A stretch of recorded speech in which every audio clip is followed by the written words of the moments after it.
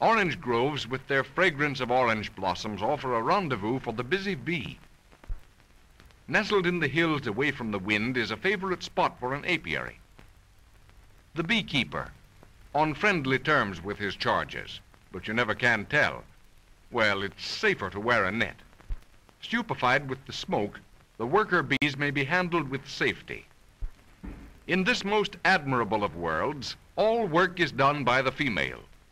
50,000 worker bees, count them if you think we're wrong, all swarming up for air, or maybe their paycheck. Don't crowd, ladies.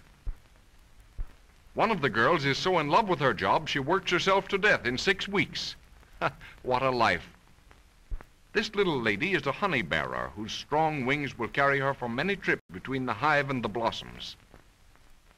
Deep into the heart of the flower, the honey bearer sticks her tongue, this hollow tube through which she gathers her quota of honey.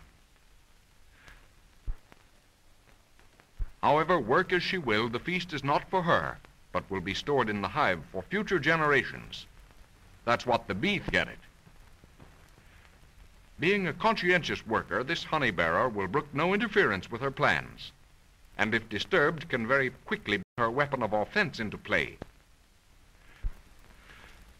The business end of this worker, her sting, attached to a poison sac containing a drop of formic acid which is forced into the wound through this hollow barbed sword. The bee can sting but once. She dies in her own fury trying to pull her barbed weapon from the burning spot.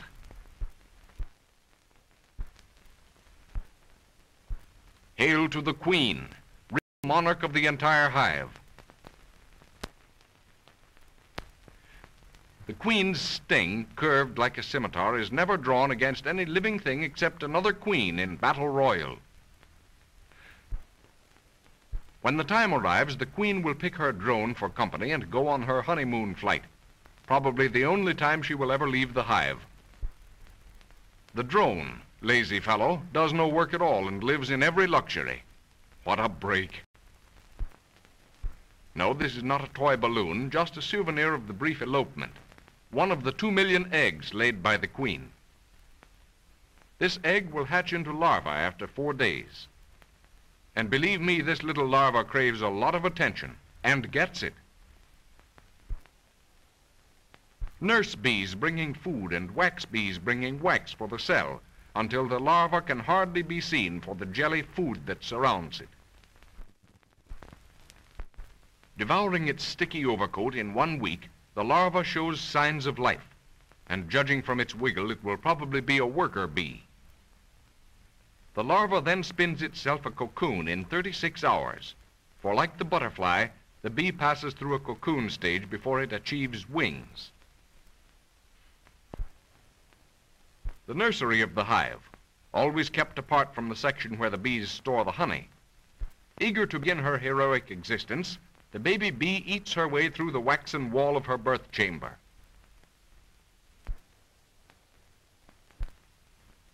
Only the bees know whether this baby is to be a nurse, a builder, a honey bearer, a housekeeper, or perhaps a guard for Her Majesty the Queen. Come on out, little fellow, and let's see what you look like. Well, there you are. Just a little wobbly, but you'll be all right after a little rest. Nature does not provide enough queens, so man has found a way to create them to order. First, he removes larvae from any of the cells in the hive and transplants it to artificial cells.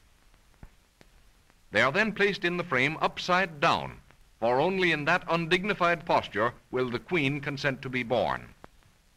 The artificial cell as man begins it. And now to fool the bees. Placing the frame in the nursery hive, the beekeeper knows the workers will proceed to work at once. Hosts of builders swarm on the cell. Nurses bring royal jelly distilled of the essence of flowers as food for the coming queen. The cell after 5 days. More workers join to create warmth to melt the wax secreted by wax bearers. Finished and sealed in 10 days, the cell is ready to yield up its queen. Every inch a queen, and ready to direct her workers as they make bee lines between the hive and the blossom-laden orange trees. And all this is done so that we may have the fragrance from the very heart of this orange blossom, which will later come to us in the form of honey.